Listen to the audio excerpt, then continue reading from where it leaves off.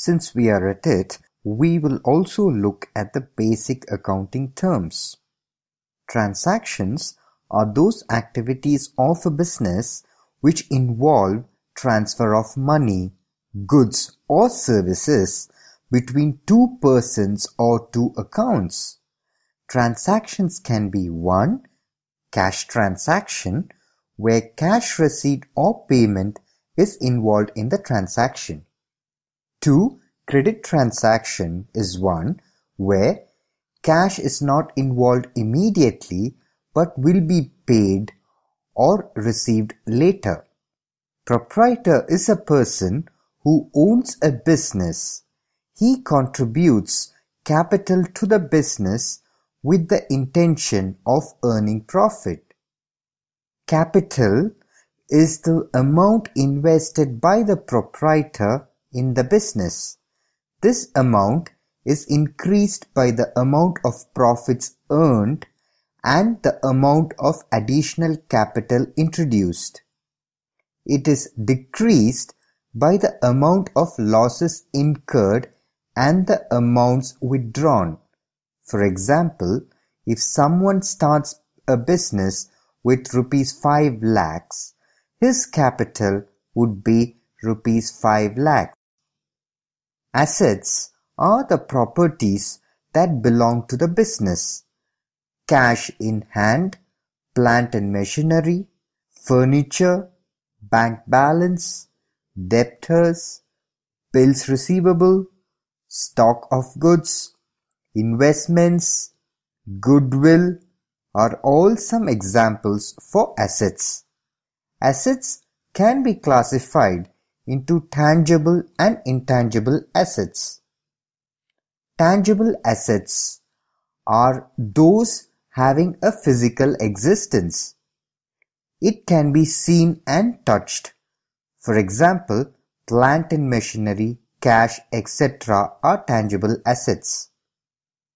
Intangible assets are those assets having no physical existence, but their possession gives rise to some rights and benefits to the owner.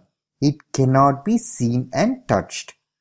Goodwill, patents, trademarks are some of the examples of intangible assets. Liabilities refer to the financial obligations of a business. These denote the amounts which a business owes to others. Example, loans borrowed from banks, creditors for goods supplied, bills payable, outstanding expenses, bank overdrafts are all examples of liabilities. Drawings is the amount of cash or value of goods withdrawn from the business by the proprietor for his personal use. This is deducted from the capital. Debtor is a person who receives a benefit without immediately giving money or money's worth, but is liable to pay in future. For example, if my friend buys a calculator from my shop without immediately giving cash, then he is a debtor till he pays for the calculator. The debtors are shown as an asset in the balance sheet because they owe money to the business. Creditor is a person who gives a benefit without immediately receiving money or money's worth. For example, if I buy a box of printer cartridges from my supplier and don't immediately give money, then my supplier is a creditor.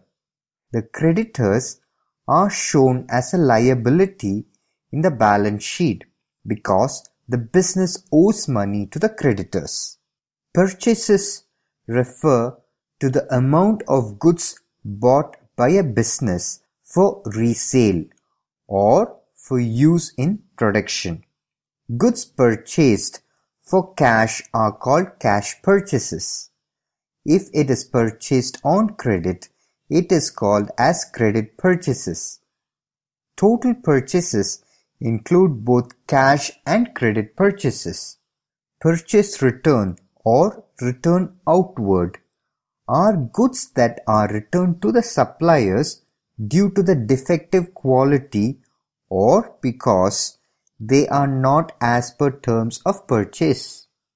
To find net purchases, purchases returned is deducted from the total purchases. Sales refer to the amount of goods sold that are already bought or manufactured by the business. When goods are sold for cash, they are cash sales. But if the goods are sold and the payment is not received at the time of sale, it is called credit sales. Total sales includes both cash and credit sales. Sales return or returns inward are goods that are returned by the customers due to defective quality or because they are not as per terms of sale. To find out the net sales, sales return is deducted from total sales. Stock includes goods unsold on a particular date. Stock may be opening and closing stock. The term opening stock means goods unsold in the beginning of the accounting period, whereas the term closing stock includes goods unsold at the end of the accounting period.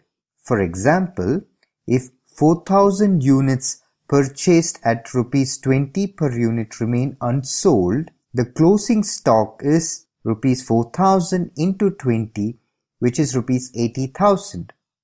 This will be the opening stock of the subsequent year.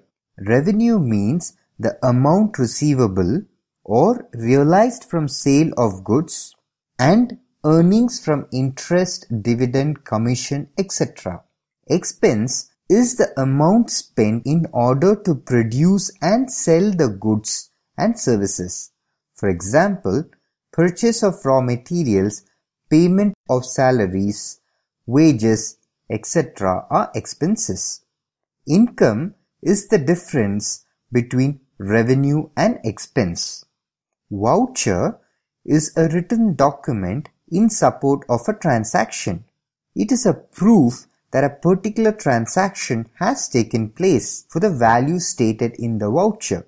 It may be in the form of cash receipt, invoice, cash memo, bank pay-in slip, etc. Voucher is necessary to audit the accounts.